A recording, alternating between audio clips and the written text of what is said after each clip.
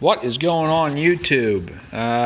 Almost had this engine together for the V6 swap, and I thought I'd take you on a little tour of what's going on inside one of these H25s or H27s, the 2.5 liter or 2.7 liter V6s of the Suzuki family.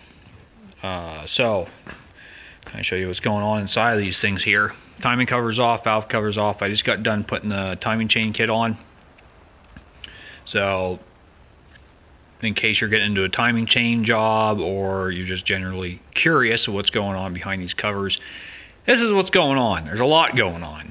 So, you have the crank, main crank sprocket, main tensioner. This is the primary shoe, tensioner shoe. Main chain comes up. Then you have the right bank cams. They're in, they're torqued. This is the right hand bank timing chain, and there's a tensioner. You can barely see it, but there's a tensioner down in there for this timing chain.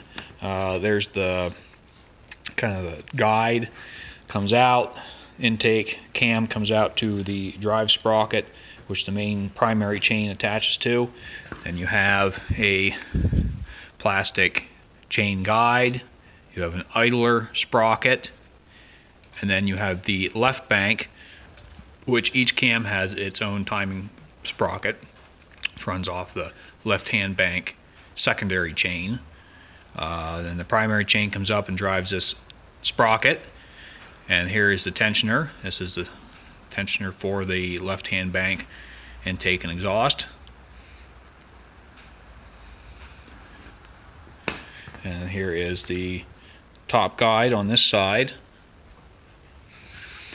And it comes down off the primary into another plastic timing chain guide. So that is the system. The water pump is, if you ever have to do one, it's located behind the timing cover. You got to pull the timing cover to get to it. It's right here. Kind of sucks, but it is what it is. And then here's your water or coolant inlet and outlet, and your thermostat goes on this one right here. And then I also have, oh yeah, here is the oil pump, which is chain drive. If you ever do a timing chain or a water pump, you always want to check this and tighten up the manual tensioner to get your chain slack to a reasonable amount. Then underneath is your main cap with your crank and your crank caps. And there is the pickup tube, which I cleaned while I had everything apart. So that is what's behind the covers. An H25 or H27 Suzuki motor.